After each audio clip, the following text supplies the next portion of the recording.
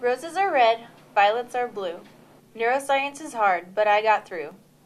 Valentine's Day is the time of the year when people appreciate those they are most grateful for. This year, Jessica Polachek wrote a card to Mary Couts Library, that is. I met Mary Couts spring 2010.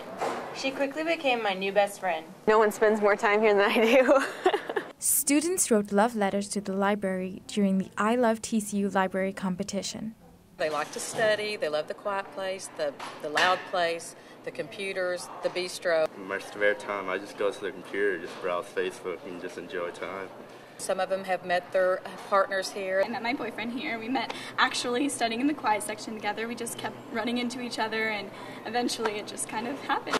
Jessica said she has spent several birthdays at the library. The best one was my 21st birthday. I had an 8 a.m. OCHEM final the next day, so that was wonderful. So needless to say, me and Mary Couts here spent those birthdays together. Graduating this May, Jessica said there's one thing she will especially miss. I'm gonna miss the cushy gray armchairs. I'm leaving in May, but I know one thing. One friend at TCU will always be with me. She taught me to study and have fun too. Thank you, Mary Couts, for all that you do. Sneha Antony, TCU News Now.